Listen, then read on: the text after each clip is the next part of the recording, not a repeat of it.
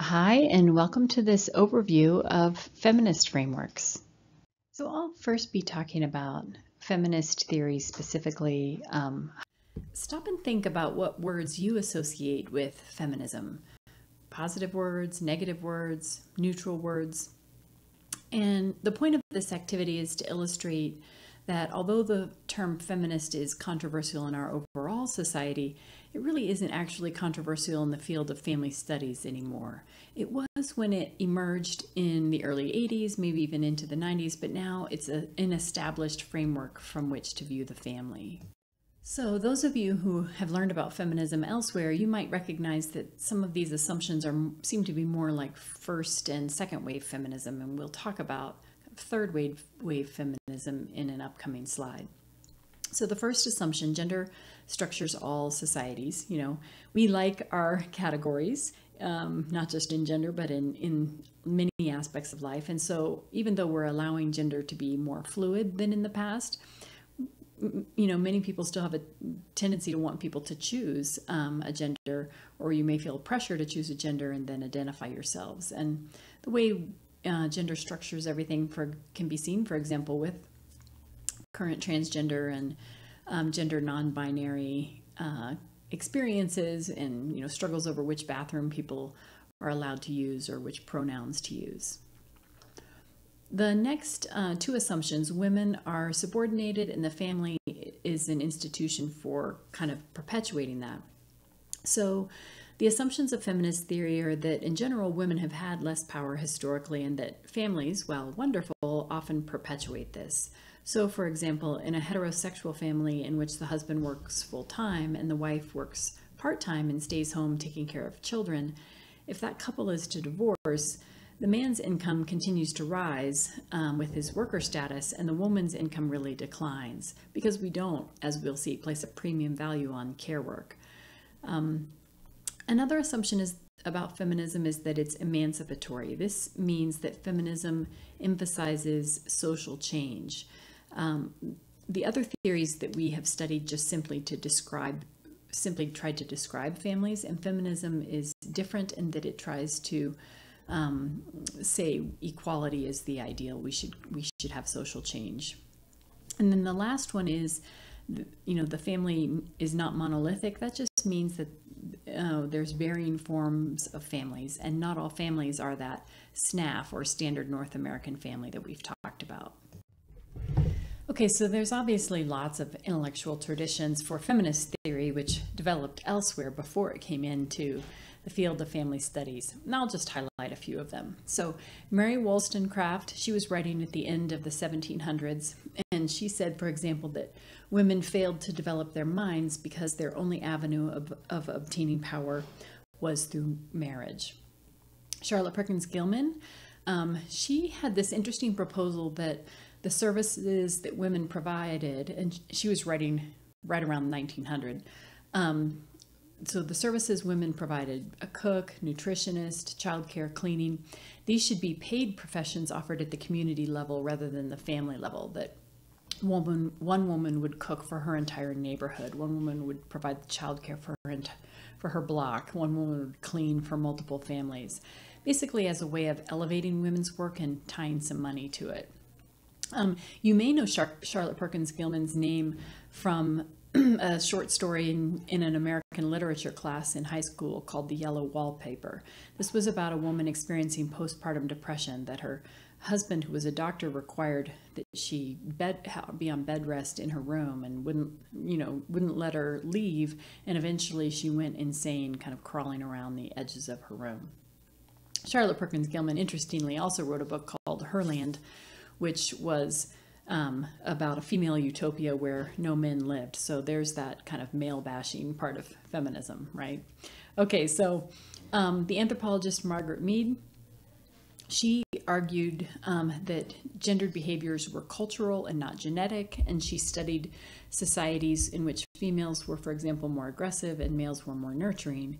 And then Betty Friedan, Feminine Mystique. So Friedan really challenged the notions that the American dream of the nuclear family in the suburbs in the 1950s was the best thing. And so she coined that phrase, the problem with no name, and also Mother's Little Helper, which referred to Valium in the 1950s that women took to try to kind of keep them happy. So obviously, many women in the 1950s maybe were happy with their roles, but there were a lot of women who weren't. And as we'll see when we get into historical context and read Stephanie Kuntz, rates of anxiety and depression were pretty high for women in the 1950s. As you may have learned elsewhere, feminist theory distinguishes between sex, which is your biology, and gender or gender roles, which is the meaning or the attitude or the behavior. And gender roles, according to feminist theory, are created via an interactional process between individuals and society, also referred to here as the institution. So think about the father role and how that's changed. 20 years ago, I had friends who would push a stroller down a street and would stop and be complimented for what an amazing father they were.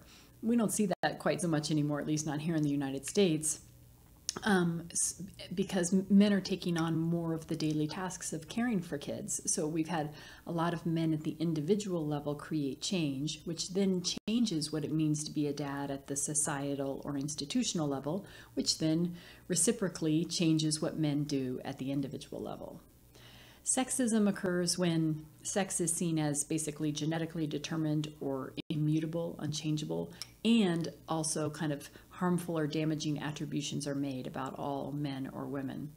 Even if these sound kind of positive, like all women are nurturing, that's still damaging, right? And obviously something like all men are aggressive is as well. Power and privilege. So going back to those first, second, third waves of feminism, the first wave of feminism was really about getting women the right to vote. The second wave was more about women's rights. Both of these movements were really geared towards white women. It was considered kind of a white women's movement until the third wave of feminism. And the third wave of feminism emerged in the 1990s and really went beyond gender to look at all forms of oppression, according to class, race and ethnicity, sexual orientation, physical ability, religion. And so now feminists are really seeking to empower those with less power. And then that leads to that concept of intersectionality, which we'll see more about coming as we go and move into contexts around race and ethnicity and LGBTQ. That people can be marginalized in multiple ways, not just one. And then lastly, concepts of family, household, and care work. Feminist theory has always focused on those, kind of like those assumptions that the family is a way that women have been subordinated. So the more we make women's work about care work and then we don't assign money to it, we devalue it, then we, kind of perpetuate lack of power for women. And certainly still, those of you who are HDFS majors, we don't pay that much for care work. It's often unpaid or lower paid. We tend to pay a lot more money for taking care of things than we do people. Feminist theory also tries to highlight and deconstruct the ideology of separate spheres, also kind of known as the concepts of public and private spheres. So prior to the Industrial Revolution, we didn't have so much of a sense that women should be responsible for the home and men should be responsible for work outside the home. But once we had the Industrial Revolution, some people had to go to work in factories and some people had to stay home. And so we really created an ideology that it should be men leaving the home and women staying at home. And that became kind of our gender socialization. And we still, to some extent, operate on that men should be ideal workers and women should have primary responsibility for house and child care. Even if we don't necessarily believe that, we can often feel those expectations kind of come down on our shoulders if we become, mothers or fathers. And then this all led to, men as breadwinners, and maybe even men as the sole economic provider. That really was ever attainable for mostly upper and middle class families, except during some of the kind of early and mid 1900s where we really had this sense that a man should be able to earn a family wage. And so then fatherhood really became kind of associated with breadwinning, whereas prior to the Industrial Revolution and the public-private spheres, fatherhood was more about morality or discipline and not so much about financially providing. So now we're going to talk about a couple of different versions of feminism, liberal feminism and cultural feminism. And you may, for example, identify as a feminist and read something that's written by a feminist that you disagree with because it's from another camp of feminism. So this kind of helps clarify that you might agree with some aspects of feminism, but not others.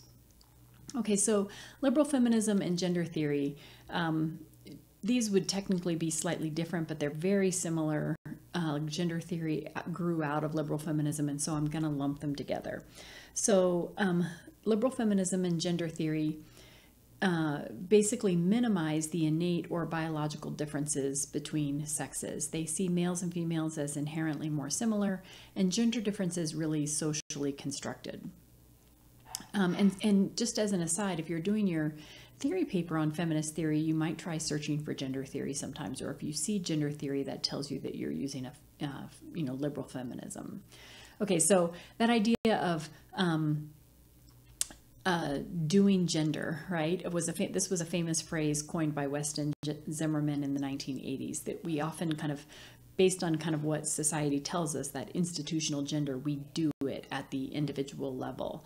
And so, for example, I remember one morning on a weekend, I was making my kids breakfast. I was making them pancakes and bacon and a fruit shake. And I was so impressed with myself for having made them 3 things. And so when they sat down at the counter to eat, I pronounced, "I made you 3 things, pancakes, bacon, and a fruit shake." And in my mind, I'm thinking, I'm an amazing mother. And they in chorus said, "You're as good as Daddy," right? So that was funny here. I thought I was doing gender, but my husband was actually doing the mother role in some ways better.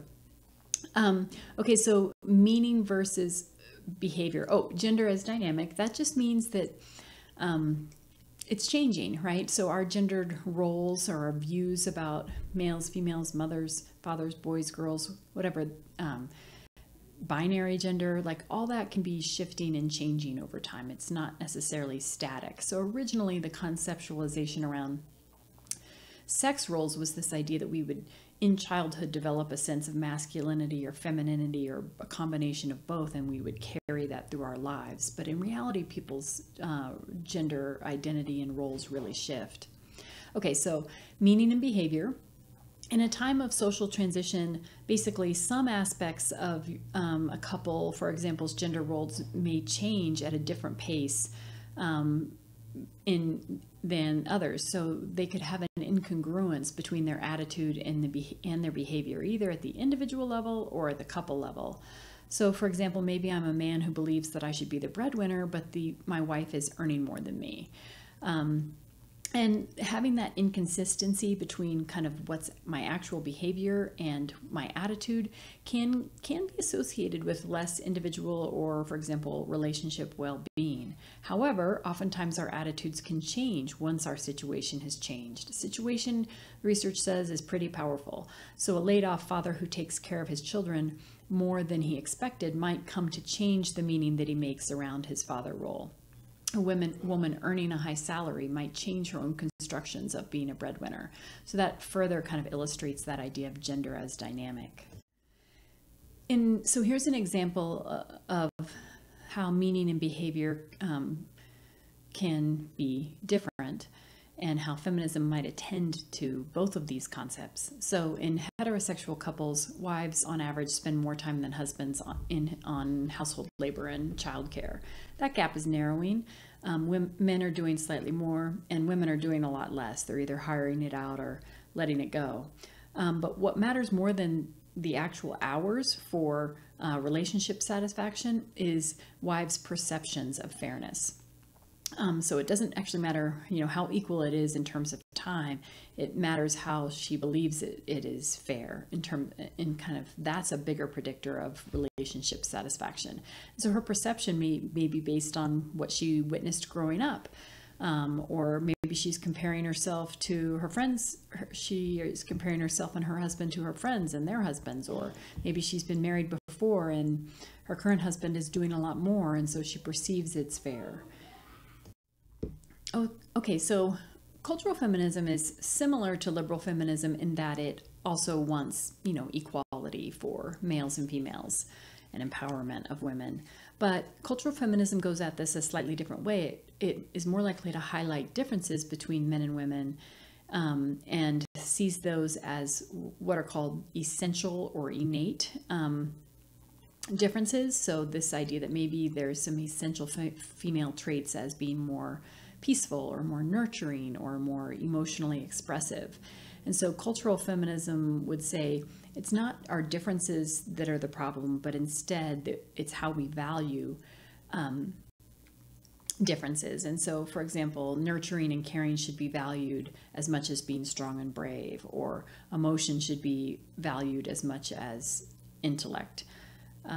And so we need to give equal value to both kind of innate or inherent female and male qualities.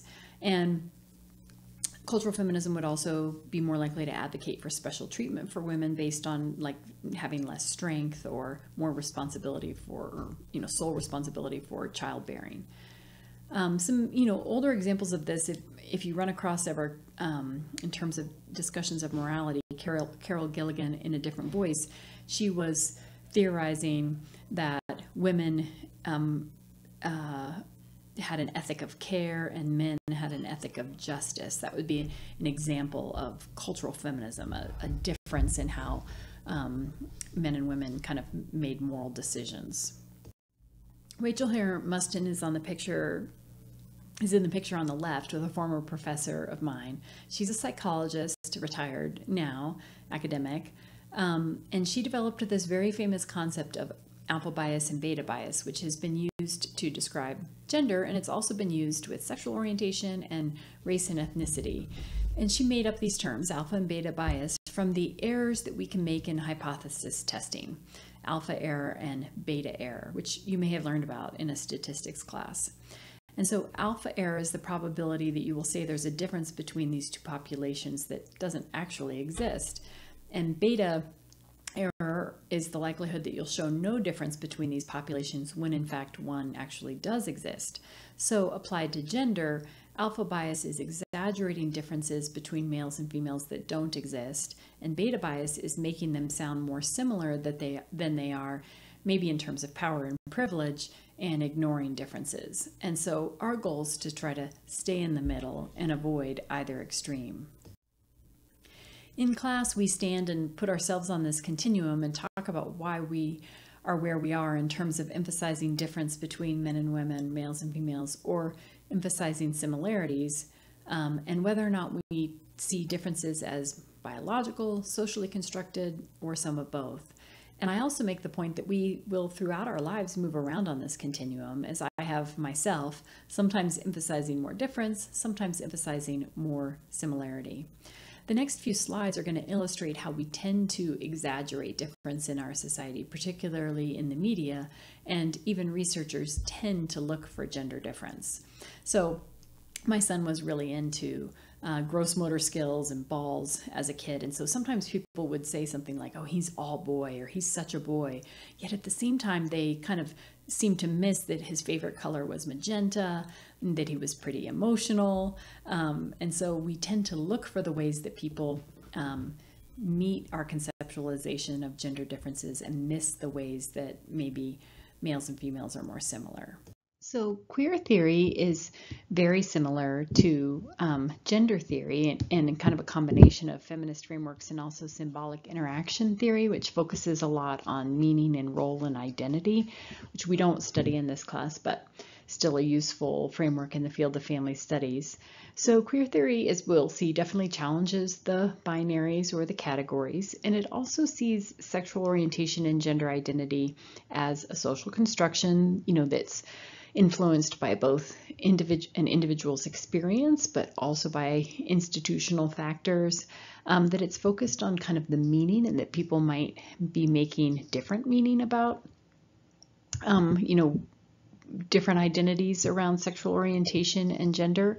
that it can vary across people, and it can also be dynamic, meaning that how I am identifying in terms of my sexual orientation today might not be how I did in the past or how I will in the future. How I think about my gendered role might shift over time. Mignon Moore wrote a book not too long ago called Invisible Families, based on her qualitative research with Black lesbians and how they constructed identity. And I think this is a nice example of kind of the queer theory ideas around identity construction, being socially constructed, being individual and institutional, being varying, dynamic, and kind of focused on meaning. And so Moore asked Black lesbians which identity was more important to them, being a Black person, a lesbian, or a woman, and then also asked them who did they have the most in common with, a Black straight man, a white lesbian, or a Black man, to kind of get at those identity constructions. And interestingly, Black lesbians' identity construction was all focused on kind of, understandably focused around race and gender and sexuality, and that was, part of her questions. But what she found was that race was the most common primary identity, and this quote from a research participant kind of exemplifies that. People see your Blackness, and the world has affected me by my Blackness since the very inception of time. Sexuality is something secondary to the color of your skin, at least for African Americans in this country. And so that kind of gets at this tension between the individual and institutional influences on identity development.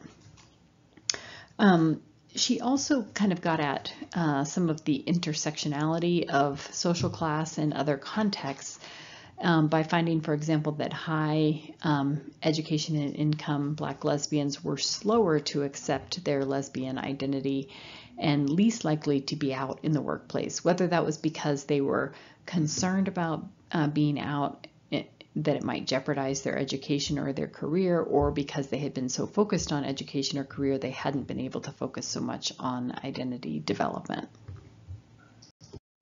So queer theory makes heteronormativity explicit and then challenges it. So heteronormativity is basically the ideology that heterosexuality is normative and it's the way to be. And it's comprised of, a few different sub-ideologies. So there's a gender ideology that you have to be male or female and take on the corresponding gendered role. And we penalize, boys and girls and men and women for not acting appropriately. There's the sexual ideology, which is that heterosexual intercourse is the gold standard and all else is somehow less natural or valid. And then there's the family ideology or binary, that doing family, real family means it's legal, it's biological, it's heterosexual, and all else is less than ideal or not as genuine. So someone, a child might not be considered your kid if your biology didn't contribute, or your partner might not get invited to family events such as weddings. And it's also comprised of this idea that we just assume heterosexuality. And so if you have a chance to watch the little clip from Love, Simon, why is straight the default, it kind of illustrates heteronormativity. When someone has a minority status in some way, we oftentimes make that the most important thing about them. So my friend who's gay or my friend who's Black, you can see the examples up there as well. And this is called giving them a master identity or master status based on whatever it is that makes them a little bit different, in this case, sexual orientation. And the challenge is that it implies that their sexual orientation is the most important thing to their identity, and it ignores all the other things that are important to our identity. What really matters, though, is where that gay or lesbian individual is at. Is it really important that this is a part of their identity right now? Is that one of the first things that they would tell you about themselves? Or is it not so important for them right now that they're focused on other aspects of their identities? So it's mainly that we don't want to put other people in boxes. And I'll tell you a quick example of how I fell into this trap. I had a professor who was openly a lesbian, and I found out she researched sexual minority youth. And I thought that was appropriate since she was a lesbian. And in some months later, I found out she also researched people who had Alzheimer's. And I thought, well, that's weird. What does that have to do with being gay?